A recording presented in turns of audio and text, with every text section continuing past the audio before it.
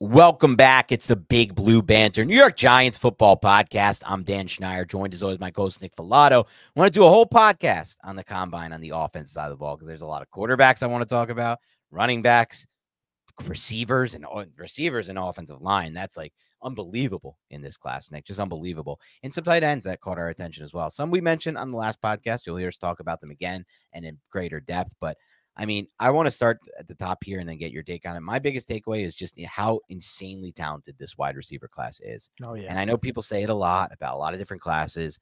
To me, this is the best one I've personally seen. And I think, competing for that is 2014 when it was Watkins and OBJ and the two others. Mike Evans, Brandon Cooks. And Brandon Cooks. Like just bang, bang, I think bang. we're forgetting a couple too. I think Allen Robinson was in the second round, but there's like even a better round. I think there was a better one in the first round. There might have been one more in the first round. Yeah. But honestly, Marvin Harrison Jr., Odunze, and Neighbors are as good as those prospects, if not better, to be honest. Like Watkins didn't end up being what he was supposed to be. Obviously, that's not all prospects do. But then you're talking about like the next year, like Brian Thomas, like A.D. Mitchell, Worthy, like all these dudes. I even think I like Keon Coleman a lot. I know some people are out on Coleman. I like Coleman. I've liked him since I watched him this year at Florida State. I think he moves a lot better with the ball and in space than people realize for an athlete that big. And it's just crazy to me watching these guys move. And it's borne out by the stats too, Nick, because here's a stat that I'll throw out to you, and I'll end it right here, and I'll get your takeaway on watching the offense. But this was, by the numbers, the fastest wide receiver group in the history of the NFL Combine. So it's not just like we're saying, it's not just like, it looks this way, it feels this way. It actually was this way. I mean, the speed was obvious, and this is an insane class because it's not just speed. There's size in this class too. There's legit potential X receivers that might be on the board in round 2. Which is amazing. And I'm glad you brought up Keon Coleman because I remember watching Jaden Reed, and that offense sucked, right? Like Jaden Reed, I feel like not a lot of people were onto him because the offense wasn't great. But I was watching a couple games. I was like, who the hell's number 0? Who the hell is that guy? It's Keon Coleman when he was at Michigan State playing opposite of Jaden Reed before he went to Florida State. And I was like, okay, I'm going to keep a note of that guy. I ended up going to Florida State, and he runs like a 4.6 something here. People are like, oh, yeah, he sucks. I'm like, dude, watch the gauntlet. Just watch the gauntlet. And then I think the GPS tracking numbers came out on Keon Coleman's gauntlet, and it was faster than might have been A.D. Mitchell. I think it was the fastest of any wide receiver in the class. Okay, so it was the fastest. And you see, like, when you're watching the gauntlet, catching is great. You want to see the catch, secure, get rid of whatever. But how do they maintain that freaking line? What's their balance? What's their spatial awareness of maintaining a line? Watch Keon Coleman do it. The dude's right down the line. Like the kid from Oregon, who I like, who's very fast, Troy Franklin. You watch he's freaking weaving back and forth like that. I don't want to see that from a wide receiver. I want to see you maintain that damn freaking line. I thought Keon Coleman did great. Hopefully he slides in the draft and the Giants get him a little later if they opt to not draft one in the first round. Yeah, without a doubt. Where do you want to start here, Nick? You want to go through position? You want to start maybe with quarterback position, or do you want to just kind of take it where do you have anything specific you want to touch on first? So we spoke a lot. We should start with quarterbacks, right? We spoke a lot about J.J. McCarthy on the last podcast. So I don't think we really need to rehash that and reiterate there with J.J. McCarthy. So I say we just kind of talk about a lot of the other quarterbacks there. Firstly, do you care that Caleb Williams didn't throw and that Drake May and Jaden Daniels didn't throw? Like, I would love to see them down there personally. I don't know how much I care. Like, I do want to see you throw, like, selfishly, but if you're just going to go to your pro day and you're going to throw, like, a lot of people have been doing that for like the last half decade or so. I don't really necessarily hold it against these kids. Like some others are, especially a fantasy reporter. That's others that make that same joke. I can't believe that dude did that. Whoever that guy was, like, he was proud of it too. I was like, I remember watching. He was like, I asked Caleb a tough question, and he got destroyed. I almost thought it was a troll. It was so bad too. It was just like, I don't want to do it again. It was so abrasive and just weird. It was a weird moment for that kid or guy. I don't even know if it was a kid or a guy, what he is, but he's not in my fantasy. He doesn't work for CBS. But yeah, I was going to make that joke. I like that you got there first. No, I don't personally care. I think like we've seen this trend happen a lot. I'm surprised to see anyone who does it. And one guy I want to talk about who really looked good throwing the football, and this is not a concern of mine for him, but it's still good to see it, is Michael Penix. I think he throws a great football, man. Like the way that ball releases from his hand, it's tight, it's condensed, it gets on a dart to the spot. Yeah, I knew you're gonna love those adjectives, but it gets there. My issue with Penix, and I'm gonna watch more tape on him. My only issue with Penix, Nick, is like is foot speed. And I really do believe foot speed is so important for these quarterbacks. Like, can you manipulate this pocket and can you maintain this pocket? And when this pocket starts to collapse, do you have the foot speed to do anything at that point? And I'm not just talking about like scrambling to your right or making a throw on your roll out. I'm just talking about simply like manipulating the pocket to that extent. I feel like he has really slow feet, Nick. So it's like, I'm just like so torn. I think out of all the prospects, a lot of people are like, my prospect that I can't make my mind up on is JJ McCarthy, right? Or some people are like, my prospect I can't make my mind up on is Drake May because he has all these bad stats and all these things, and I'm weighing those. For me, it's Penix. That's going to be the prospect throughout this class that I just don't feel like I'm going to get a good feel for because I think he throws an incredible football, Nick. And he has some good, some good traits about him outside the football. He's got size. Seems to be like he processes well, throws the ball into space, which I like. Like I feel like he leads receivers. But with those feet, man, I'm just like, and obviously the medical history is part of it too. But that's the one I wanted to point out first. I just loved how he threw the football at the combine. I thought he threw a great ball. Yeah, that wasn't a surprise either. Like the ball jumps out of his hand. Yeah. Like you see some of the one throw, I can't remember who it was against, but he had to throw up the sideline and cover two, hit the honey hole, like hit the guy in stride. It might have been a Doomsday. I'm not sure. Yep.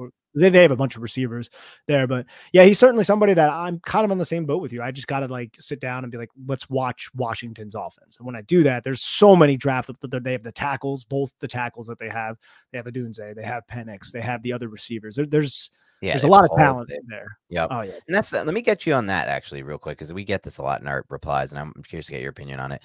Where do you and how do you factor in the quarterbacks who have it all versus the ones who don't at the college level? So for example, like you just mentioned it, Penix has basically three stud receivers, like two that Odunze, who's going to be a top 10 pick, probably top 5, probably top 7. And then two other receivers who are probably going to go on day 2, in addition to, one offensive lineman who might go in round 1. And just a stacked roster. And you have LSU where you have, in my opinion, like between Brian Thomas and Neighbors, that's the most insane 1-2 at wide receiver since Jamar Chase and Justin Jefferson with Burrow. And then you have guys like Drake May who have like no offensive line talent whatsoever. I guess Devontae Walker is a really good player, but I probably a round 2, maybe even round 3 pick in this class. Drops way too much. He drops a lot of pad. Like I don't even think he'll go round 2. Nothing else. Horrible O-line and horrible defense. Caleb Williams, just one of the worst defenses in college football history at USC. No receivers going round 1 from USC, or I guess Bryce might go. He might, 2, but probably not. Yeah, probably 2, 3 even. Bad O-line there too. So how do you factor that all in your evaluation process? It's important. It is. So Michael Penix was thrown from a lot of clean pockets. So what I do is when I do get into his tape and when I have evaluated quarterbacks in the past, I try to really put a lot of importance on the plays where they are broken down. Not necessarily off script. Those are important. You definitely evaluate them. But when the pocket's muddied, how do you react? Mm-hmm. Where do your eyes go? Do you panic? Do you spike the ball? Do you look for your check down? And I try to really hone in on those events and those plays where it really comes down to, all right, the good line that you had failed you. What did you do to rectify that? Or are you only propped up by your good line and the talent that you have at receiver? And I'm not saying that's the case for Michael Penix Jr., but it's very beneficial when you have those things for you. So I really want to see how you react when those things do fail you, because they will ultimately fail you. You can have the best offensive line in the world. There's still going to be plays where it fails you because the defense out schemes you. So it really just comes down to that really is evaluating these players who are in great situations when the situations aren't all that great on individual plays. That's an interesting way to look at it. I like that perspective on it. It's like, for me, I'm thinking about it like, so let me give you an example, like Jaden Daniels, when I watch him, and I've seen more of him and I've seen a lot of Daniels, May, and Williams to this point, as far as the quarterback. So I haven't seen a lot of the other quarterbacks. And when I'm watching like a game film of Jaden Daniels, I feel like a lot of what they're doing is like slot verts and slot fades and shit that just like taking advantage of their sick receivers and the space they have. And then other times I just feel like he'll take the ball down and just run and be awesome with it, right? Like he looks awesome. He makes guys miss. He has these explosive runs. That type of prospect is incredible to get on your football team, no matter what you look at it. But how much is translatable? Like when you're just ripping slot fades and you're utilizing the space on the field and you're insane athletes running these vertical routes and creating so much separation, it's like those are the types of things where I'm like, if a lot of your production is coming from you pulling it down and running it, plus doing that, you're not the slot fades type stuff and the verticals, you're not really utilizing the middle of the field. How much of that translates to the next level when like that shit just doesn't work at the NFL? There's just not that much space to operate with. I feel like you need to dive into the nitty gritty and you really need to pay attention to the details, right? Like where is Jaden Daniels or Michael Penix Jr. on a certain play? Look at what's going on pre-snap. Right. Think about, then watch the play. You see like what the routes are. You know that that's the play right there. Now put it in Michael Penix. That's what Michael Penix is. Then rewind it and see what Michael Penix is doing post-snap with his eyes and see if there is some sort of adjustment that he made that is different based on what the pre-snap alignment was, and see if he like picked up on rotation. That, right? Yeah. Versus the post-snap rotation. Also, you got to factor in like, what is the offensive philosophy? Are there choice routes built into this? Are they on the same page with the wide receiver? There's so much that goes into. That's why evaluating quarterbacks, so hard. I'm waiting to evaluate quarterbacks a little bit, right? Because it's very difficult to evaluate quarterback. It takes a very long time to evaluate the quarterbacks, because in order to accurately evaluate the quarterback, you need to know the offense. You need to have like a firm basis of what the offense is trying to do. So you can at least somewhat, because it's still just somewhat, because there's so much conjecture, somewhat interpret what that quarterback is doing in every single situation and how much is going through his freaking head, right?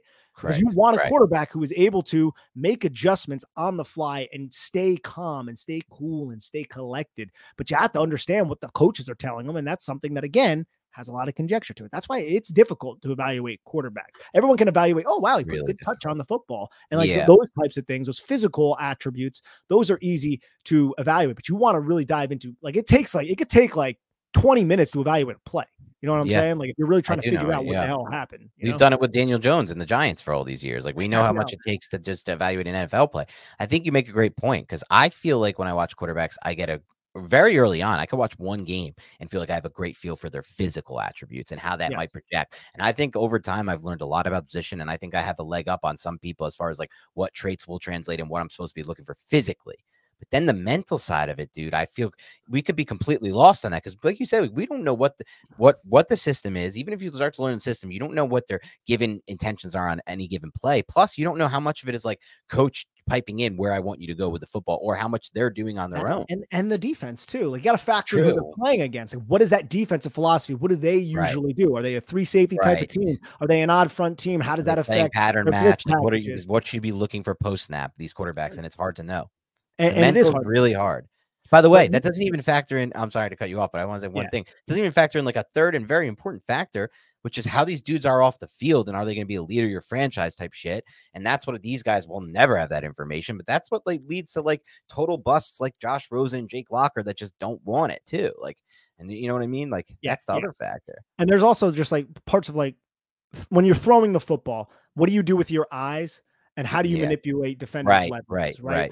Like if you know you have a high-low, and you know that they have whether it's cover 4 or cover 3, whatever it is, they have a deep defender who can be high load. How do you react when you use your eyes to get that defender to bite down? How quick does a football come out to hit the corner route above or over that guy's head? That you put the necessary touch on it, and those kind of bleed into the physical attributes. But there's a lot of mental that goes into that as well. So there's just, again, there's so much nuance that occurs with the quarterback. And it's also, man, like a lot of these quarterbacks, like what they're asked to do in college might not be what they're asked to do at all in the NFL. And that's the coach's job. It's the coach's job to coach him, to get him to do what he wants him to do. Right. And a lot of that is articulated and kind of understood through the meetings that they have. It's like, okay, we see what he does, what he was asked to do. We think he's going to be able to do what we want him to do. Now it's our job to coach him up to do that. But even if he checks out from a mental standpoint, he does great in the interview. What if he just doesn't? Like there's, oh man, it's wild. I love it. It's interesting because I see a lot of these quarterbacks that are just basically just doing what the coach is saying on a given base. Like sometimes it's like play to play. They're really not operating much on their own from that standpoint. And then it's like they get to the NFL level. It's like, all right, now you have to run an NFL offense. Good luck processing this in real time. So it'll be interesting. We're going to do our best. We're going to do our best to try to get as much of the mental side of it as we can, as we have information to, and then we're going to cover the physical side of this hard. That's what we do with quarterbacks. That's what you have to do. And of course, and a lot of that is just on script shit too.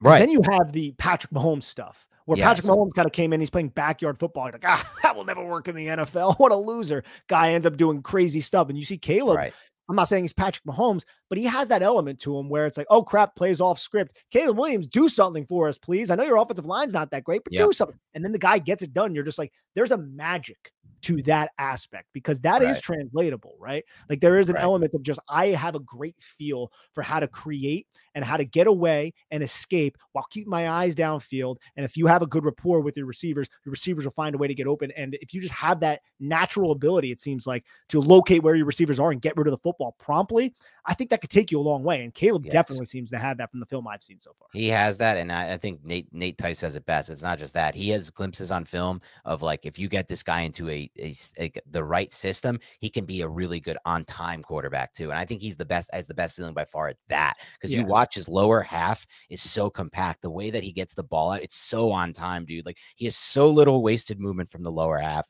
And then the upper half, as far as arm mechanics, that release is just Aaron Rodgers-esque. So you combine that lower half, that quiet lower half, with a Rodgers-like release, that means the ball's just getting out fast on time. That's why I really think he didn't show it a lot at USC, or he didn't see it a lot, I guess, last year, even though the year before he had like 55 touchdowns and 2 interceptions, or 52-5, that 2022 year for USC.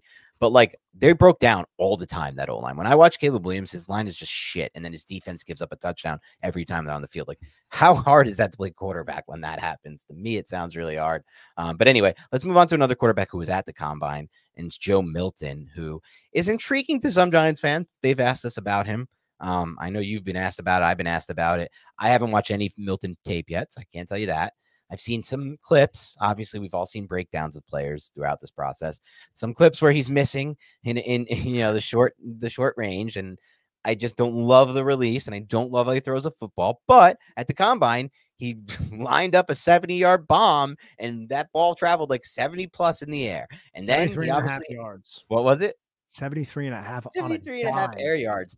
I bet you if I went to True Media right now, Nick, and I sorted, because you can do this, and I look at this sometimes, all quarterback throws from the 2023 season in the NFL by air yards, I'm not sold that anyone threw a ball that was that many air yards. I don't know if it definitely happened. I wouldn't be surprised if the answer was high 60s for the most air yards for any throw. Now, part of that is obviously you're playing against 2 high safeties. It's not easy to make those throws or to even want to attempt those, but like, and Josh Allen might have done one, but Josh Allen and Pat Mahomes are the two that they could only do it. Though the current Mahomes arm doesn't. I don't know. You know my theory that I didn't feel like Mahomes' arm. Something was up with it this year. His deep ball was weirdly off compared to usual. But Milton, man, and then he had the highest velocity as well of the combine. So his dude just rips a football. So I don't know. What are your thoughts on Joe Milton? I think he's an excellent developmental quarterback. We already addressed Joe Milton on the podcast like about a month ago. I said, dude, say if you forego going quarterback for whatever reason, you draft Joe Milton in day 3 if he's still around, and you just give him with Brian Daboll and see if there's something there, because holy crap, is he exciting. But he's not going to be able to complete a pass to the flat, which reminds you of Josh Allen. He's like a knockoff Josh Allen, but he's big, he's physical, and he has a freaking cannon for an arm. And Josh Allen was a better prospect than Joe Milton. Like, don't get me wrong. It's just the sense that there was inconsistent accuracy, I think is probably the best way for throws that seem pretty freaking easy. Right. Yeah.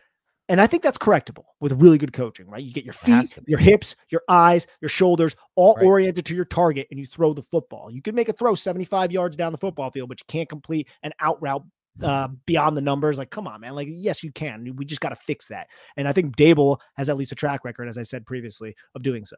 He's the one. I mean, look, if anyone wants to go back and look at it, go watch 1 or 2 game films. You can pick any game from Josh Allen's Wyoming days, and you're going to see missed throws in the flat. You're going to see him drilling balls into the ground. And that obviously doesn't happen anymore when you watch Josh Allen now with the Bills. He's never missing those throws. I don't think I've ever seen him drill a ball into the ground in front of the receiver, that like short hop. They remind me of like watching Donovan McNabb. Remember the old, like the end of Donovan McNabb's reign with the Redskins, where he's just like grounding balls every throw. He did a lot with the Eagles too. I didn't get to see that, unfortunately.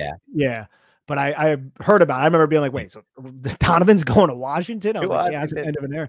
Dude, like Donovan McNabb for our age group, Dan, like Donovan McNabb, he was the quarterback when I really started paying attention to football. He was a quarterback of the Eagles. So he was a quarterback of the Eagles all throughout my basically childhood into high school. He was there forever, dude. And they were good, and it sucked, and I hated it. It did suck. But bringing it back full circle, we've seen Daboll correct this, lower body mechanics, arm mechanics, it's possible. Will Milton be the next guy? Maybe, maybe not. I mean, likely or not. Like Josh Allen's probably an outlier if we really look at this thing as far as prospects go. Probably. And I guarantee he's probably an outlier. So just keep that in mind. What's going on, Big Blue Banter listeners? I'm excited for the football season for several reasons. And one of those reasons is Prize Picks, which is North America's largest independently owned daily fantasy sports platform. And it's so simple to use. Instead of battling thousands of other players, including professionals, sharks, and people who are going to exploit you, you pick more than or less than on 2 to 6 player stat projections, and you just watch the winnings roll in. It's very simple to play and gives you a little extra skin. I've set my picks in less than 60 seconds. There are so many stats to choose from, and the withdrawals of funds are easy and quick. Dan and I will be adding a segment to our show before every game where we pick our favorite stats, more or less yards or touchdowns, what have you, and we'll be discussing why from a scheme, matchup, and game theory perspective. I love their promotions and how easy their interface is to operate at Prize Picks. I may select more on tackles for a loss from Bobby Okereke or Kayvon Thibodeau next game. They also do other sports as well. It's a really cool experience. Please join Dan and I in the fun of Prize Picks. Go to prizepicks.com/banter and use code BANTER for a first deposit match up to $100. Again, go to prizepicks.com/banter and use code BANTER for a first deposit match up to $100. You will not regret it. Oh, my friends, you know what time it is. You're hungry, you're starving, and you desperately need pizza. You should get the best pizza on the market, and that is, of course, Little Caesars. Make Little Caesars the official pizza sponsor of the NFL part of your game day. Order online during the Pizza pregame all day on NFL game days and even on Pro Bowl Sunday, and get ready for some football fun and cheesy, delicious pizza. Choose your favorite Little Caesars pizza or pick the toppings you crave. Either way, you win. And speaking of winning, everyone scores with convenient delivery or our in-store pizza portal pickup. So grab some friends and enjoy a few slices during the game. All right, moving through quarterbacks. I don't think there's anyone else too interesting. A lot of guys sat it out. Let's get to running backs, a class that, going into this thing is probably being discussed as one of the weakest in a long time. The running backs, especially at the top. I think you'll always find depth at running back. You're always going to find guys. I think Nick and I will always find guys we like in the middle rounds. But top of the class, maybe not as strong as it's been. Blake Corum's one of the guys who's in the mix, I think, to be drafted first at the running back position. He had an interesting combine with the 6.823 cone, which was phenomenal. What are your thoughts on what you saw from Corum?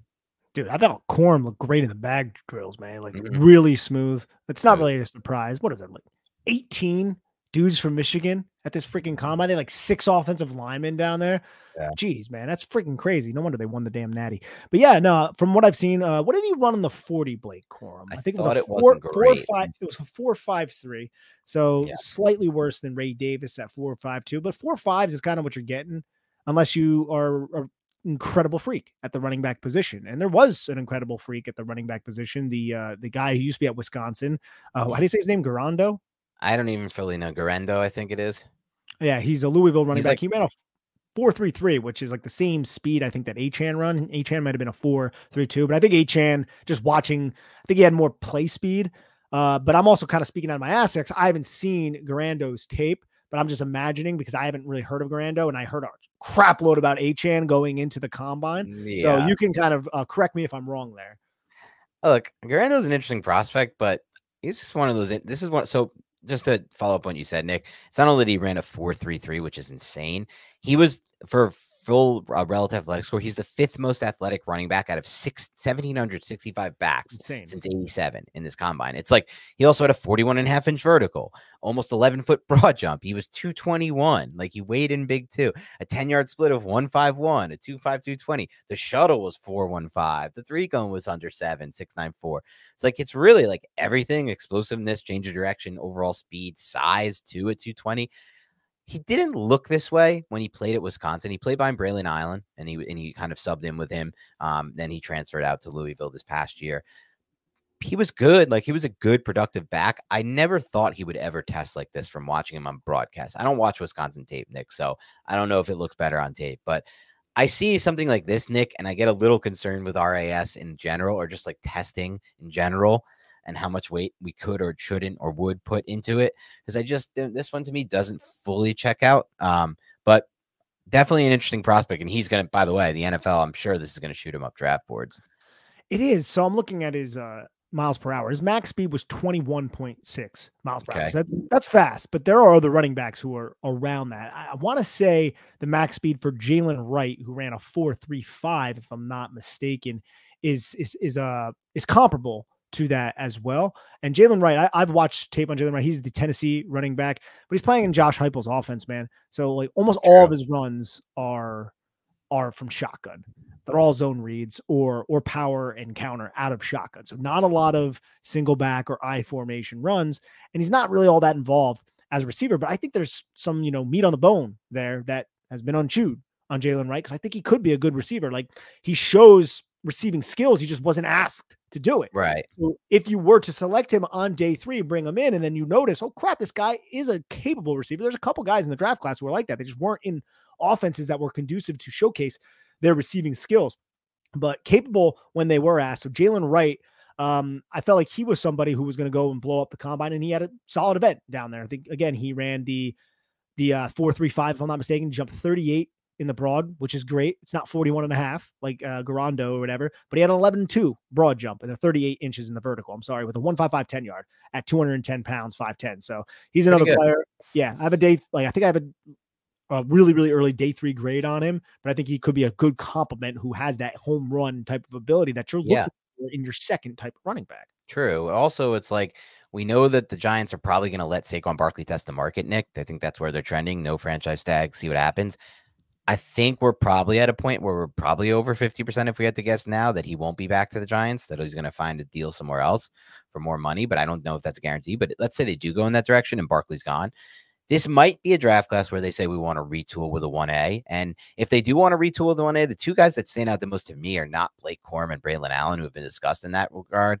And again, I've watched a lot of Braylon Allen at Wisconsin. He's just not for me. I think I think he could be okay at the end. If he's RB1 in a class, I'm just stunned by that, to be completely honest. And I just not a guy I want to invest in. But Jonathan Brooks, who we didn't get to see, obviously, for obvious reasons, the ACL from Texas. But the other guy for me was always Trey Benson from Florida State. When I watched him during the season, when I watched little clips that people broke down, I was like, this dude can ball, and I like the way he runs the football. And then he shows up at the combine, man, and he's a lot more athletic than I think people realized he was going to be. Just over 6 foot, 216. Again, for me with backs, Nick, I've told you this in the past. I've said it on the pod. I don't love the 200 to 205 to 210. I'm looking for like 216, 220. And can you still move at that size? Because that to me is the size that turns into the 1A type backs. And this dude at 216 ran a 4.39 40-yard dash, Ray Benson. I did not know he had that kind of deep split. 1.54 10-yard is great. A 2.56 20-yard split. A broad jump over 10. Like, this dude has some athleticism to him for sure. And I think the tape is even better. So if I'm the Giants, Nick, and I'm not saying I want to do this, by the way, but if he's sitting on the board and there's a big fault running backs and it's round 3, I'm considering it. And if they're going to do anything, if they're going to make any kind of splash at running back and try to get their 1A to replace Barkley in round 2, because sometimes that's where you do. You get the Ken Walkers there. You get the Jonathan Taylors there at the beginning of round 2. Benson would be probably the guy that comes to mind. Benson or Brooks is the guys that would be the only ones on my radar as potential. And I'd want to watch more on them, man. And I still don't think I'd get there because there's just too much talent on the offensive line and receiver that is going to be left on the board there, and maybe even corner. But if they're going to do it with anyone, Benson's probably going to be I just think Benson's going to be my RB1 in this class is the way I'm thinking about it right now. Yeah, I like that take from everything I've heard about Benson. Need to watch Florida State's offense. I watched a lot of their defense. Did not watch their offense quite yet. Other than, well, I did see a little bit of Johnny Wilson. So I did focus on Johnny Wilson. And Johnny Wilson is insane. We'll get to him in the wide receivers. He's the size of Darren Waller at the wide receiver position. And he's thick and he's pretty good. He's better than you would think. Pretty good. Yeah. He's pretty good. Like you hear like 6'7", 238-pound wide receivers, and you're like, you're just a biscuit away from being a tight end. You're going to be over there. But like, I was like, no, man, this guy could just be like a real giant He's at the not wide that receiver. stiff. Like you expect this guy, when you see that type of prospect, you always expect the same thing. Or at least I go in, Nick, my and this is a prejudice, but my prejudice is always going to be this dude's going to look stiff out there, right? Like he's going to look stiff running routes, and he doesn't look that stiff, Johnny Wilson. He's an intriguing. I don't know where he would go in a draft, but I'm sure we'll talk a little bit about those types of receivers and him as we get through it. Well, let's transition to the position that a lot of people think Johnny Wilson will be, the tight end position. And we talked about Theo Johnson, the Penn State tight end, on the last podcast. I liked him before the combine. I like him even more after the combine. Did we say that on pod or off pod? I felt like we talked about it before we started. No, that was on podcast. I believe. Yes. Yeah. So that we both had him as tight end too before the combine. I don't know if I had him at tight end too, because I haven't seen enough tight ends yet, but I like Theo. I liked him. I had him as a second round grade. He's just tight end two for me of like the ones I feel like I agree with you until I get a full grasp position. None of this matters, but like he was just the guy that I liked a lot more than the consensus. Yeah, he's a Canadian prospect who ended up going to Penn State, 6'6", about 260 pounds, big ass hands, long arms. Production from a yardage standpoint was not great, right, in Penn State's offense, but he was a red zone threat. I think he had like 7 touchdowns this year, which was a decent amount. And you watch him, he has some wiggle to him. Again, similar to Johnny Wilson. He's not a stiff out there. Man, a 4.57 with a 1.5510 vertical jump, a 39.5 with a 10.5 broad, and a 7.15 cone with a 4.19 short shuttle. So pretty damn good testing numbers, good size. Production, again, it wasn't showcased at Penn State, but he had the red zone production, which is very important. And just turning on his tape, I thought there was more blocking than one would expect. And he's a nimble receiver who has good hands. So I do like Theo Johnson. I think he was a winner here at the combine. I think a lot of people, Nick, have said with Theo Johnson, like, is this just another Zach Kuntz? Remember last year was Zach Kuntz. Yeah. I just don't think that's the case. Like from what I've seen so far, I haven't seen a lot, but from what I've seen, like, and especially the clips that I've seen breaking down, was a Penn State guy too, right? Who ended up transferring. Guy that transferred to Old Dominion. They just seem to get crazy athletes there all the time that test crazy in the combine. But this dude can actually block, and I think that frame that he has with what he's already shown as a blocker could mean that he could actually be like a next level blocker because it's a difference. You have such a higher ceiling as a blocker when you're 6'6", 260 like he was, or 259, than the guys who are like 6'4", 6'3", and maybe 235 or 245. Or it's just such a different ceiling to me as a blocker, because when you're 6'6", 260 like he is, like, and obviously he still has room to grow into his frame based on his age. Like he could be the type of guy that takes out the ends. Like he's the type of guy that you have, like, you need a specific kind of end on the field to set the edge, or he's going to just take over. Similarly to how we've seen from some of the better blocking tight ends in the NFL. But it's not just like you mentioned all the numbers, which are insane, basically elite across the board. He was the most athletic tight end in the history of the combine, Nick. Out of 1,105 prospects, no one's ever been as athletic as this dude is, in addition to also having some pretty decent tape as a blocker. And I'll say one thing about the receiving stats thing, and I'm not going to bury this because I know we got some Penn State fans who watch this podcast, but I got to tell you, I don't think he's Christian Hackenberg part 2. It's way too early to say that, but Drew Aller was god-awful last year in the games I saw. The Ohio State game, he had a 33% completion rate. It was one of the worst quarterback games I've ever seen. And his ball placement was just bad across the board. And not just was his ball placement was just bad, Nick, like oddly bad for a quarterback prospect who's as ballyhooed as him. Like he's supposed to be like the next great thing. And by the way, the year before, just Penn State's thing. Like Penn State fans are going to get mad at me. Penn State, like I feel like they always have these really hyped 4 or 5-star quarterbacks who always end up just falling flat on their face. It's been their thing, but I think he still has a chance because he looked so good his first year's freshman year when they played him like a few snaps. He would come in and look like Roth. I was like, oh shit, it's the next Ben Roethlisberger. And then last year was god awful. And just the way I watched him when he played, he didn't utilize the field. And he did not see the field well at all. So like if somebody gets lost in that offense from a production standpoint, it's kind of like the Michigan thing with me years ago with Nico Collins when we liked him as a prospect, Nick. I'm like, I watch that offense and I'm like, how much of the lack of production can I blame on the receiver? It's pretty much all just the quarterback and the system's fault for no production. Like I'm not going to blame a receiver for that type of thing. And, we've seen this with the Giants at times as well, and other teams that we follow in the NFL. So Theo Johnson, interesting. What about a couple of these other tight ends that people were talking up in the combine, Nick? Oh, I felt like Dallin Holker from Colorado State. It was just cool watching him double fist the balls. Did you see that? Yeah, so that was a cool little moment in combine history. I thought Rich Eisen did a really good job articulating about the moment. But he ran like a 4.78. So I want to talk a little bit about Tip Ryman, who had a great combine from a testing standpoint. I believe he's the individual who doesn't believe birds are real. He thinks that that they land on electrical wires and they charge. No, the what is it? The telephone poles and stuff are recharging stations for the Yes, birds. yes. I love a good thought like that. Have you ever seen a baby pigeon? No, I don't You go haven't, right? climbing up a tree to look for the nests. But No, yeah.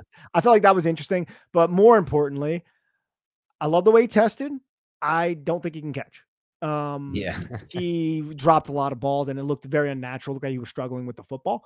But damn, did I love the way he was moving the bag in the blocking drills, man. And he did a lot of power, very low, explode low to high, good firm base, drive. Looked very powerful in the bag drill, which I appreciate from a tight end. I also liked Ben Sinnott, who is one of Sal's big fan of. I think this is more of a day 3 type of option. 6'4", 250 pounds, nimble, good receiver, good hands. Now I think he jumped 10.6 in the broad. Yeah, right here, 10.6 in the broad and 40 inches in the vert with a 3 Really or good. a 6.823 cone and a 4.23 short shuttle. So he can move. And when you turn on some of the tape that I have seen, I need to do an evaluation on, but I've seen a dude who can move and can maneuver in tight spaces to get open and get away from defenders in zone coverage. So Ben Sinnott's another one I wanted to throw out there. And I want to say something along those lines because Ben Sinnott, we mentioned Theo Johnson, most athletic tight end in the history of the combine. Ben Sinnott's up there too. He was the 29th most athletic tight end in the history of the combine from 1987 to 2024. Like you said, the agility was great with the shuttle and the 3 cone. The explosiveness was great with both the vertical and the broad. Ran a 4.68, which for the position is pretty damn good. It's not elite, but it's just under elite. And same thing for the 20, and then the 10-yard split was pretty elite. That quickness. And I want to say one thing. I don't think everybody realizes this or remembers this, but a big thing that led the Giants on to Daniel Bellinger, like, yeah, we watched the tape and we're like, this dude can block and like he likes to block and that's fun. But he had a really good relative athletic score. Like he tested really well, Bellinger, in all of these same things like a player like Sinnott tests well. And I know the Giants are putting credence in that tight end position. And like I said at the beginning of this pod or the last one, Josh Norris has done some great research on this, draft analyst Josh Norris, and he's shown that like out of all the positions, athleticism translates more at tight end than any other position from college to the NFL. And it makes sense because it's the toughest position, in my opinion, to translate to from the college game to the NFL. You're going against setting the edge against 230-pound ends to setting the edge against 260 minimum there. And it's tough. You have to block. You have to be a two-way player. But, the Giants prioritize that with Bellinger. And yes, we haven't seen it at all times. In my opinion, it's because the quarterback play and the offensive line play and the bad, just times where Bellinger should be getting the ball that just didn't. But that could come in the future for him. And the Giants could be looking at guys like Sinnott if they're around on day 3 because of this, because their athleticism and because of how that might translate into the NFL. And I would like that. Now, Sal, you can correct me if I'm wrong if you're listening. I don't know how Ben Sinnott blocks. So that's one thing. Yeah. And I think on the bag drill, like I watched on the bag drill, Cade Stover from Ohio State, Tip Ryman, and then Brevin Spanford, because I was really paying attention to this bag drill. The bag drill is when it's just a weighted bag in front of them and they explode low to high like they're a wide tight end and they drive it off the ball. Like those 3 tight ends I listed, I was like, damn, those guys get good pop. I thought Theo Johnson was okay, I believe, doing so as well. Ben Sinnott, not as much. Devin Culp, not as much. Devin Culp ran a 4.47 tight end from Washington, and I love a speedy tight end. I love a speedy big guy, so I wanted to tip my cap to him as well. So Sal, let me know how Ben Sinnott is as a blocker because I'm personally, I haven't seen the film yet. We'll have to get to that. All right, now let's talk about the 2 positions that just stole the combine: wide receiver and offensive line. This class is just loaded on both, specifically offensive tackle. But my God, is this class loaded? I want to start with wide receiver, Nick. And you can start anywhere you want. We're not going to talk much about Harrison, Malik Neighbors or Harrison. They didn't really do much at the combine, especially from a testing standpoint. So let's just get right into the 3rd receiver, who I think honestly. And I'm not done with this evaluation yet. As much as I love Malik Neighbors, and you knew I would, Nick, from like that style receiver that Antonio Brown has, I don't know, man. Rome Odunze is just like right up there for me with him, especially after the combine, how he looked in the drills, how smooth he is. This is a prospect that just to me, the floor for Rome Odunze is as high as it's higher than Neighbors' floor. Maybe the ceiling's not quite there, but I kind of think it might be. and just give you some numbers on Rome Odunze. So in 2023, I just want to talk about how productive he was first, because that's going to get into it, and then I'm going to get into the combine. He had 92 catches, 1,640 yards, 15 touchdowns. He led all of college football in deep catches, led all of college football in deep yards, Rome Odunze. First in contested catches. You could throw him the ball up in space, and with the contested catch position, he'll come down with it. The best grade against man coverage of all wide receivers in college football, 90th percentile grade versus zone, and then a 2.93 yards per route run, which, by the way, I've mentioned on this podcast and a lot on the Fantasy Football podcast, Nick. There's no more stickier stat year to year than yards per route run. It shows some of the best receivers that break out, and he was 95th percentile there. Then he comes to the combine, Nick, and he's the 96th most athletic receiver of 3,063 wide receivers who have been in the combine history. Just blows up the combine, dude. Despite, let's take a look at this right now. I'm going to go over some of these numbers because they're just insane. 6'2", just under 6'3", 212, ran a 4.45 at 212.63, a 20-yard split of 259. Oh, 10-yard split, dude, of 152. Like, he's insanely quick. 39-inch vertical. The 4.03 short shuttle, though, that was the one that like stole this. Like, everyone, when they saw that, was like, holy shit, Rome Odunze's running a 4.03 short shuttle. That shows his quickness, change of direction. The 10-yard split shows his burst off the line of scrimmage, dude. This dude is like a near perfect prospect for me. And I know he might not even end up as my wide receiver 1 or 2, which is crazy in this class, Nick. But Rome Odunze, man, I was so impressed with what I saw in the drills and just everything from him. Yeah, everything I saw from Rome Odunze made me more inclined or more interested. But again, like, I didn't really even need that because no, I mean, I've watched Washington's tape. I haven't evaluated it, but I watched it just on Saturday. I knew this guy was going to be an absolute stud. I knew it was, if the Giants go receiver and don't get Marvin Harrison Jr., it's going to come down to him. And it's going to come down to Malik Neighbors. And I think both of those guys are two different wide receivers. Both are destined to be studs in the NFL. Both are much better, in my opinion, than a lot of the receivers who were in last draft class. Yes. I brought up the historic 3-cone, or I mean the historic short shuttle, because you brought up Rome Odunze. Want to know who ran the fastest short shuttle in combine history? Edelman? No, good guess, though. He's a receiver who was a teammate of Edelman's. It was a 2014 draft class. He's bounced around the league. He might be worth the most of any wide receiver ever in terms of being traded and garnering first-round picks because of it being traded. First-round picks? Oh, yeah, man. He's been traded like 3 times for first-round picks. To the Patriots, to the Rams. He was on the Texans.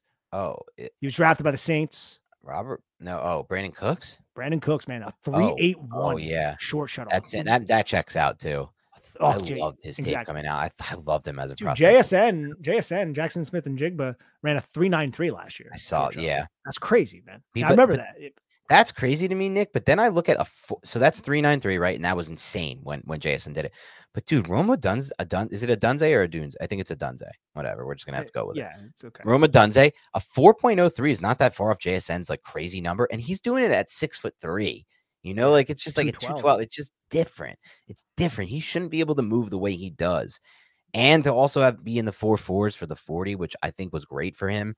I just think there's a chance that I actually end up having him over Neighbors. I didn't think that was even possible when I first started watching Neighbors, but I want to watch more Odunze, which has allowed me to watch more Penix, which I know I need to watch more of. Like, I've seen more of Neighbors than Odunze by a lot because I watch a lot of Jaden Daniels.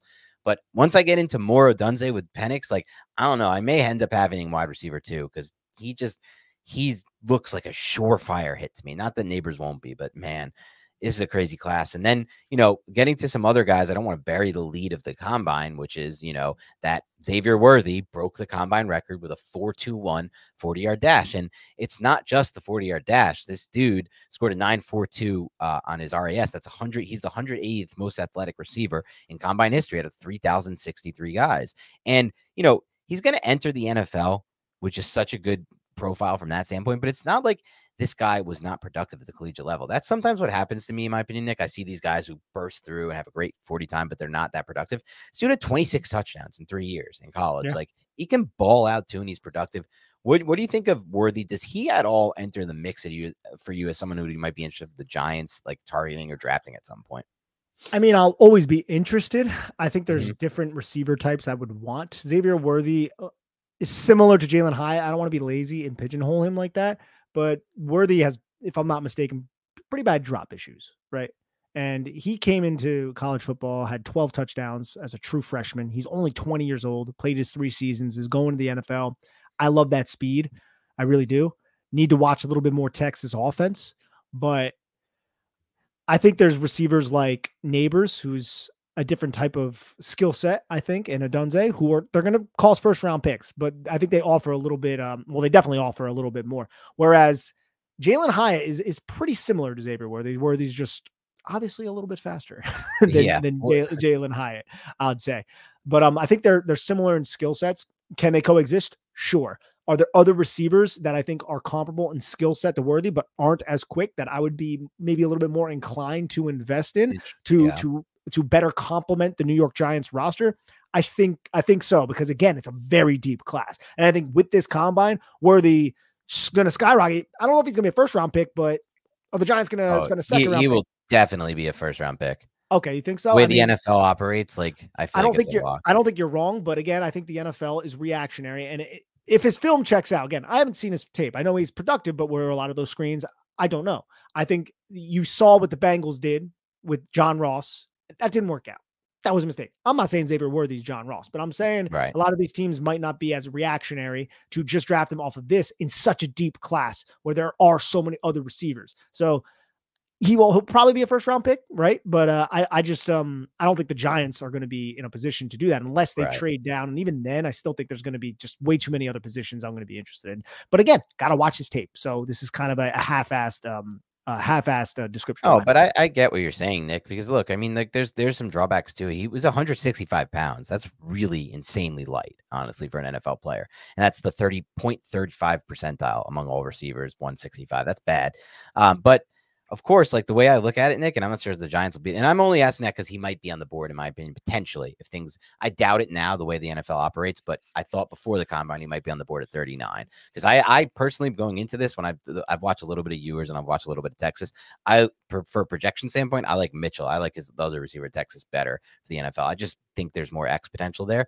But the way I think about it, Nick, is when you run a 4.22 and you have like pretty solid tape and you've scored touchdowns, you've been productive, the NFL is always, one team is going to be like, if we put this guy in our system, he's going to create so much space in the middle of the field. It's a Tyreek Hill effect. So much schematically, like they're just going to look at like how this will open up their offense schematically speaking. And I just think some team will make it, but it's not like he like just ran the 40. It's kind of crazy, dude. He ran a 1.5 flat 10-yard split, a 2.48 20-yard split. This dude's sick fat. And then 41-inch vertical elite, and then a 10-foot 11-inch broad, like just like crazy explosive athlete. This guy, he's not just a straight line runner.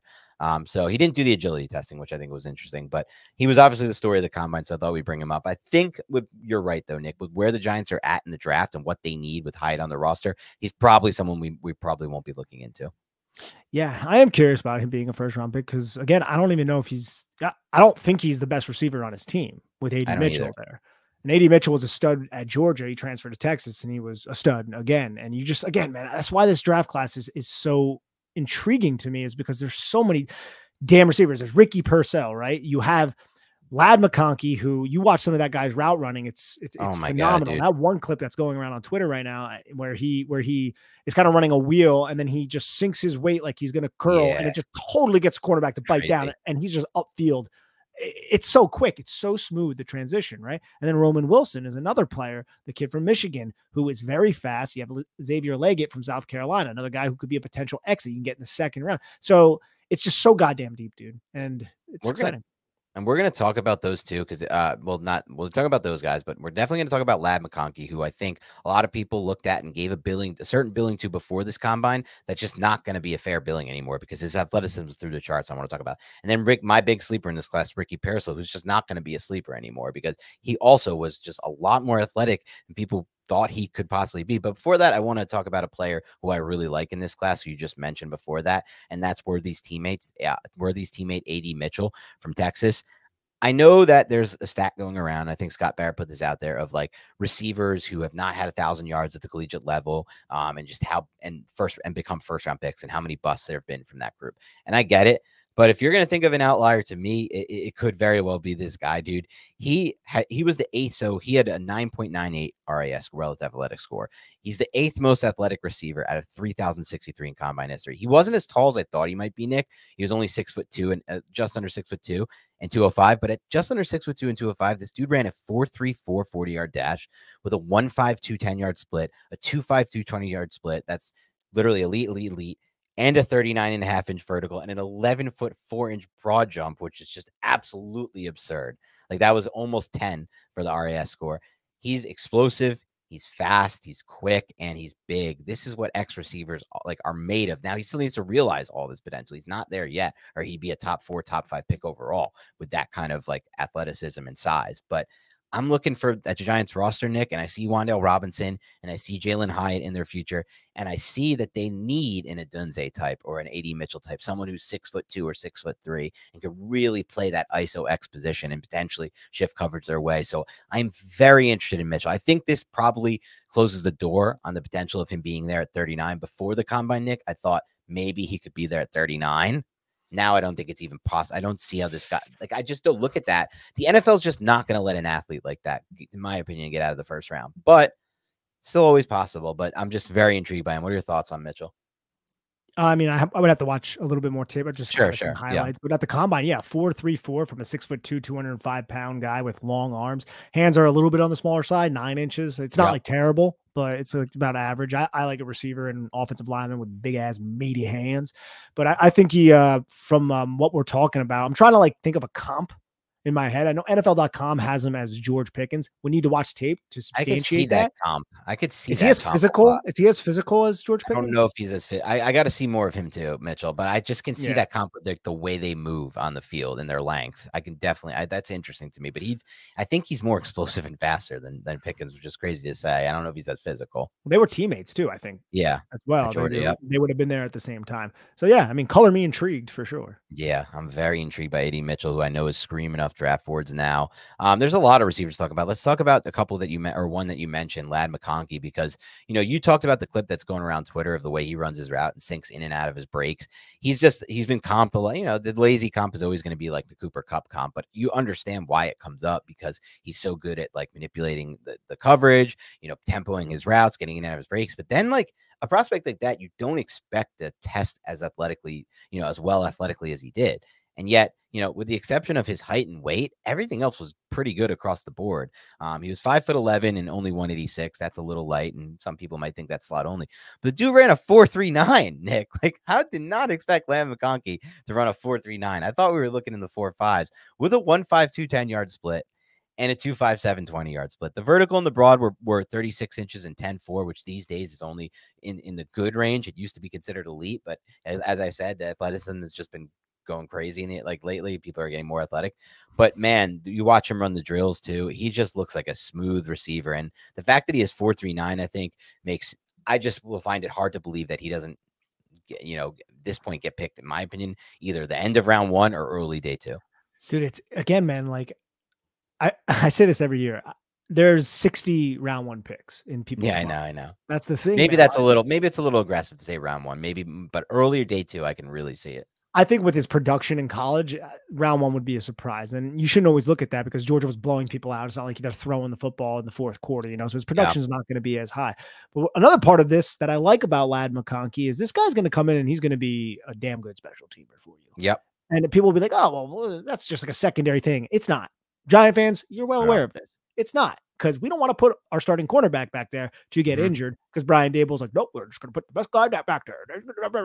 Like Ladd McConkey would be a guy who wouldn't necessarily, if he were to be a Giant, say if he falls in the 3rd round or whatever, and the Giants draft him for whatever reason, like Ladd McConkey, where would he fit into the 11 personnel package? I know there would be a rotation, right? There would be a rotation, which is cool. But that means, okay, yeah, go get your ass out there and be our damn punt returner, be a damn good punt returner. That's excellent. And Wan'Dale, go out and you run the first 2 plays. Ladd, you're good. All right, get your ass out there. And, It gives you more options. And I think a football player like Ladd McConkey, and you could throw Roman Wilson into this as well, who's also very fast, very good route runner, crafty route runner.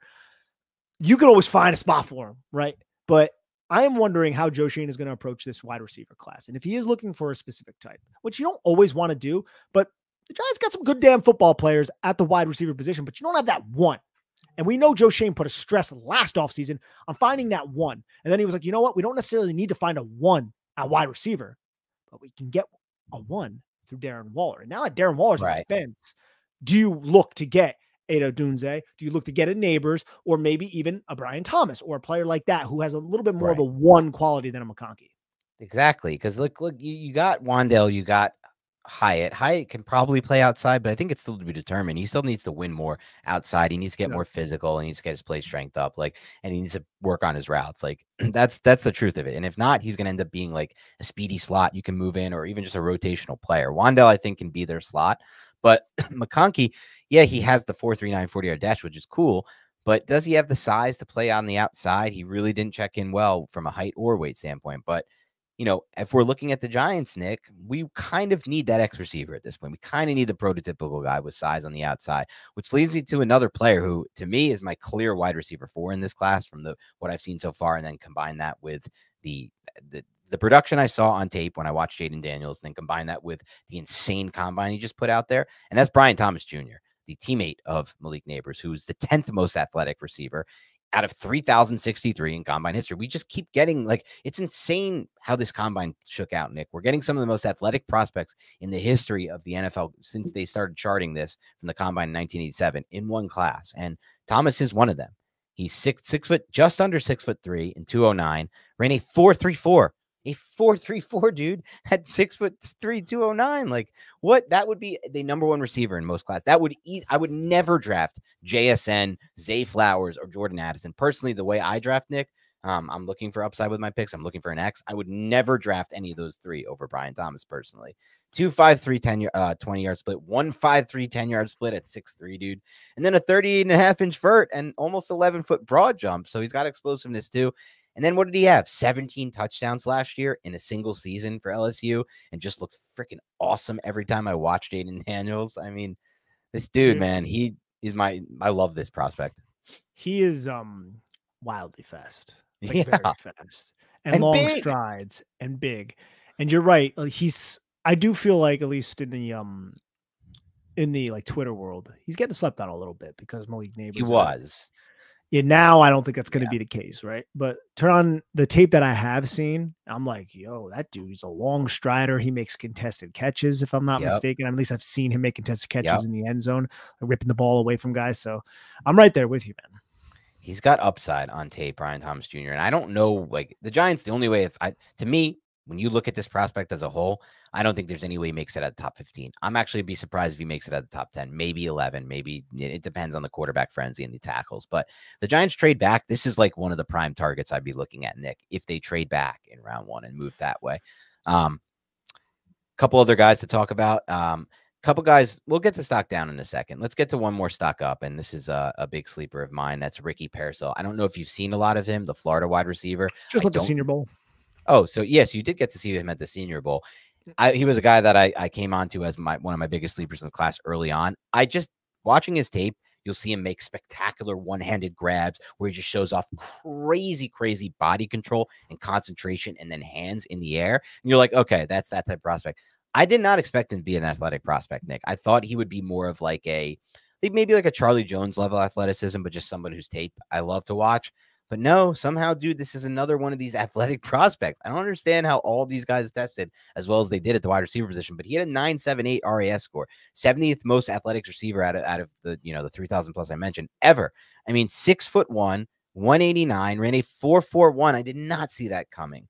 With a 42-inch vertical, that I saw coming. If you watch Ricky Pearsall, you'll see him high point balls all the time at Florida. So that I saw coming with a almost 11-foot broad jump, and then the shuttle and the 3-cone, dude. It's crazy. 4.05 shuttle and a 6.64 3-cone, agility, change of direction. I look at that, Nick, and I don't know how this is going to go, Nick, but just looking at his combining what I've seen on him in tape, dude, and then these athletic numbers across the board from just straight line speed, the jumping and explosiveness with the vertical and the broad, and then the ability to change direction at elite levels. I don't see how this guy makes that at round 1. Now, I guess he probably will because, like you said, there's only 32 picks and there's so many other players and positions he's not really talked about as a round 1 guy. But if this guy's sitting on the board at 39 and the Giants go receiver, that's not a reach to me. That's like a pick I'm good with making. I like this player a lot. I think he can be much better at the NFL level than he was at the college level. I know we said about Charlie Jones, that still remains to be seen. And he was a different kind of prospect. He was a day 3 all the way. And I still think he's going to make his way with the Bengals. But this is a guy, Parasol, who I think will be better at the NFL level than college level. So keep me in mind on him, Nick. I'm going to be on him all draft season. I already know it. And he's going to be a guy I like for the Giants a lot. And the guy I draft in all my fantasy football dynasty mock drafts. He went in the late 3rd round in our rookie only draft before the combine. Just showed how Arizona State transfer too. Yeah. No, that's funny. A lot of these guys are Arizona State transfers because they were there with Herm Edwards. I was living in Arizona at that time, and all those allegations came down. And I remember like turning on sports radio, and I was like, "Oh shit!" And like Jane Daniels was there. Like a lot of those guys just ended up fleeing. And next thing I know, they're playing in the SEC, and they're like all studs. It's just like they couldn't get it done at Arizona State. Yep. Or Tempe. Let's talk also about a couple more prospects. Two people that I think had, at least relatively speaking, down days or stock down type days. I don't know how much to put into it, but just from the NFL standpoint, one is a player who I just, at least from what I've seen so far, I haven't seen enough, Nick, but I just didn't kind of like before the prospect as much as some other people liked. But it was just not as big as people expected him to be the combine. That's Troy Franklin out of Oregon. I know a lot of people love him. Some people think he's like a top 15, top 20 pick. I don't know if he'll get there for me, but I think he surprised people by only being 176 pounds, Nick. I don't think people are expecting that. Broad jump wasn't great. He did run a 4.41, but I think a lot of people expected him to maybe run like 4.34, like a Brian Thomas, or a 4.32. This is even slower than like a few of the prospects that we were just never expecting him. I think, again, McConkey ran a 4.39 and Franklin's running a 4.41. I don't think anyone would have guessed that he would run slower than McConkey. So any thoughts on that, or your thoughts on anything you've seen from Franklin? Have you seen anything?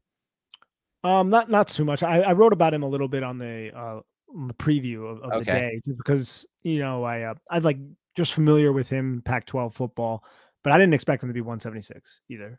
1.6, 110-yard split was a little bit surprising. That was bad too. That was what people really forgot about that. Yeah, and then I brought this up, I think, last episode. The gauntlet, he was just sloppy, like running like all over. Pearsall. Like, if you watch Pearsall, you could see like that's a really good gauntlet drill. At the end of Pearsall's gauntlet drill, he kind of sways a little bit. You just want to see someone to maintain that line. That line. Yep. And Franklin, man, he's like running like 3 yards beyond the line. All over the place, dude. All over the place. Looks like a drunk. It was like he was. Someone on Twitter was like, Troy Franklin looked like he was drunk running the gauntlet. Yeah, it's just very wide. You don't love this. It's interesting. And then Keon Coleman was an interesting one because I wrote about him and he's a player I like a lot more than consensus. Keon Coleman, that's a wide receiver from Florida State. I wrote about him at CBS Sports. I think it jumped out at first, and everyone's like, "Oh my God, this is a horrible combine for him," because he ran a 4.6. It actually ended up being a 4.61 official. It was 4.64 reported as, but it was a 4.61 official. So once you're into the 4.6s, people are really scared. But after that, Nick, like after running that bad 40, the rest of his and the 20-yard split was not good either, right? But everything else was tested out pretty well. He was full 6'3", over 6'3", 213 with a 1.54 10-yard split, which is much better than you expect. So the quickness is there. 38-inch vertical, almost 11-foot broad jump. Great there. So I don't think it was as bad as people expected there. And then you mentioned it earlier, Nick. He ran the gauntlet drill faster than any wide receiver in the entire combine. So that was something to look at. And I just love his tape from what I've seen of him, the little I've seen of him. I just think after the catch, he's amazing. Oh, he's a dog, bro. He's a physical dog. Like, I really like Coleman. Let him fall in the draft, and the Giants can scoop him up. So let's quickly go through the offensive line. And there's kind of a lot to chew off here. Joe Alt showed up and was more athletic than I think a lot of people expected him to be, right? And Joe Alt is like, you watch his tape. I love this tape. I didn't think he was, as commanding with his hands. I didn't think there was a much pop with his hands that I wanted. You could check out my evaluation of him over there on not SB Nation, which one? Sports Illustrated on Patricia Trainer's site. But damn, did he show up big, and damn, did he show off athletic out there. Crazy. I mean, he's 6 foot, and look, I think the knock that I've seen on Alt is what you just said, is he has physical at the point of attack. Is he like one of those types of O-linemen that you get the road graders? He may never be that. I mean, that doesn't necessarily mean he's not going to be an amazing NFL player, but to be 6'8.5", which is insane to begin with, and 321, and then run a 1.737 10-yard split, dude, and almost under 4 in the 40-yard dash, in addition to also running the shuttle 4.51 in the 3-cone 7.31 at 6'8". Like, it's just absolute insanity to be able to do that, Nick. And I think that's what really stood out for a lot of people, like how athletic he was. And so it was interesting to see. I think that kind of locks him in as a tier 1 blue chip type of player, in addition to the tape that you obviously discussed. I want to talk a little bit about the story of the day. And I know we're going to work through fast, and we may do another show where we talk more tackles or stuff about the combine, but Amarius Mims, I mean, dude, this is just insanity. Amarius Mims. So let me tell you the one that stands out. He had a 4.33 short shuttle, right? And if you listen to Josh Norris, a guy I reference a lot, and you look at all the research, the short shuttle drill for offensive linemen has predicted so much future success. It's been 24 of 25 guys have been started. You're getting Charles Leno in round 7, and he's starting 1 million games in the NFL. And it goes through like every round. It's been hit, hit, hit. Very few misses. You have the miss from the Eagles, took Dillard, and you have like some misses in there, but like a lot of hits. So keep in mind the short shuttle. This dude had a 4.33 short shuttle. This was the same time as running back Joe Mixon, okay? Yeah. Only 7 offensive linemen, this is according to Josh Norris, since 1999 have recorded a faster short shuttle in the history of the combine, and the heaviest one was 304 pounds. The only one who's even close to his size, at 330, was Ryan DM, who ran the short shuttle. Let's give a read now, Nick, on what, and since 2010, just 28 offensive linemen have recorded a 4.47 short shuttle or better at the NFL, and he was 4.33, okay? And let's take a look at how big he was, because now I don't have it in front of me, and I just want to get it real quick. Amarius Mims, how big he was. 340, Nick. 6'7.5", 340, running a short shuttle 4.33. How is that even possible, dude? I have no idea. The type of body control that you need to do that. And he came up a little lame on the 40-yard dash, I think his second attempt. And I'm not sure if the 3-cone was performed before that or not. I'm honestly a little bit uncertain, but I just wanted to mention that. And there was a couple other guys, I think, that also got dinged up through the combine. So that's something to monitor. But holy crap, somebody's going to fall in love with that. Someone's going to fall in love. Right. Dude, guy's got such big arms, such a large human being. And I think he's only played or started like 11 games at Georgia, if I'm not mistaken. I don't have that in front of me, but I think I remember hearing that. So there's going to be a little bit of inexperience there, but offensive line coaches are going to want to work with that. And yeah, dude, when you move like that, it's just crazy stuff. And a couple other names to mention, by the way, we had 6 new members to that list, and there was only like 30 to begin with the list I discussed. Those list of guys who had the short shuttle drill to a certain, I think it's 4.47 is the breaking point for when you 28. I think it's since 2010, just 28 offensive linemen have recorded a 4.47 short shuttle or better at the combine, and 24 of them went on to start games in the NFL, and most of them started a lot of games in the NFL. It's just a crazy, crazy trend. I don't know if it means anything. It could just be a small sample size, but 6 new people. There was only 28 since 2010, and then 6 players in this class. It's a crazy athletic class are now added to the mix. And now added to the mix. Amarius Mims, I should say. Tanner Bortolini, the Wisconsin interior offensive lineman. Kansas guard Dominic Pooney. NC State guard, center Dylan McMahon. And USC guard Jarrett Kingston, and Arkansas guard Brady Latham. Just some names to keep in mind. People who could potentially be, in the mix for value picks at the offensive line position based on how well they move in the short shuttle. And it does kind of show you how well they can move in space. One more thing, and we could wrap up, Nick. I know we went a little long, so I'm just going to throw one more thing. I mentioned earlier, this is one of the most athletic draft classes I've seen across the board. It doesn't stop at offensive tackle. Joe Alt was the 13th most athletic offensive tackle since 1987 at 1,314 tackles. Tiesi Fauga, the guy at Oregon State, who a lot of people love. I knew I messed that up. The 74th most athletic tackle of 1,314, 9.4 RSS. Stud, man. Fashanu from Penn State, the 75th most athletic out of 1,314 in the history of the combine. Fantanu out of Washington, the 80th most athletic. Like, he looked good in the drills too, man. He looked good, dude. These are all going to be first-round picks. It's impossible for them not to be, in my opinion. Then if you also add Mims to that mix and you add a 5th, looking at 5 tackles that just are almost, because I don't think Mims can move like that, dude, and not be a first-round pick. I just know the NFL. Like, do you think he's lasting? Like, maybe, but I just don't see it happening. It's just because he also had people like his tape. Like I saw Jeremiah talking about he's not bad on tape either. That's 5 tackles off the board, locked in addition to the 6, 7, 8 receivers locked into round 1, right? And it's just like, it's interesting. And I know Matt Miller discussed this. We'll wrap up here, Nick, but he's like, I don't think you should go along the company line of let's wait at wide receiver or tackle because there's going to be, he's like, I think these guys are all coming off the board inside the top 40, bang, bang, bang, bang. And I really agree with him. I think NFL knows the important positions. Wide receiver and tackle are two of the most important positions. They make the most money. You want to draft them high. You want to pay, you want to take them high, and you want to hit on them. And so I think if the Giants want these players, one might fall to 39 for sure. But I think they should come up and get him in round 1 as well. Dude, and there's even like guys like Rosengarten who ended up running the fastest 40. He ran a 4.92. Like there's so many individuals who might be selected in like the second round. If you're Joe Schoen, you don't have a clear answer at right tackle right now. You don't. And I'm not ready to give up on Evan Neal. But if you have a guy that you have a first round grade on fall to you with your first pick in the second round, do you pull the trigger, man? Especially if one of these like top like 6 guys end up falling down to you. Like that is a decision that Joe Schoen has to make. And there's dudes in this draft, like we talked about Christian Hayes, the UConn guard. And I know he's just guard specific, but holy crap, man. I like him. Yeah, man. Christian Hayes, he ran a 5.03 40, but you watch him move, dude. Control, balanced. That's the type the of guy. Giants really like him too from multiple people, which is interesting. Yes, man. Yeah, and they do love that, man. He didn't have the best combine. He jumped 33 in the vert, 8.6 in the broad, but you turn on the tape, you get it. He looks good. And there's just a lot of players who in the second round, one of those 2 second round picks, I just think the Giants are going to be inclined to select an offensive lineman to give Carmen Bracillo some young players, something to work with, right? You know, and then there was also the I can't remember his name, but the vertical jump, the offensive line position from a South Dakota State tackle was broken. So the vert was set. Gotcha. Yeah, I don't know. I didn't see that. Garrett Greenfield jumped 38.5 in the vert at 315 pounds. That's insane. 36.5 by Talon Grabble of the UCF, and then Bo Limmer of Arkansas, the center, 36.5 as well. It's just freak athletes at the offensive line position. Crazy. All right. That's all the time we have. The Big Blue Banter podcast. I know we went long on these, but I hope you enjoyed them. We talked a lot of big concepts as well, and in addition to individual guys. More draft coming. It's the time of the year. So keep it locked and loaded.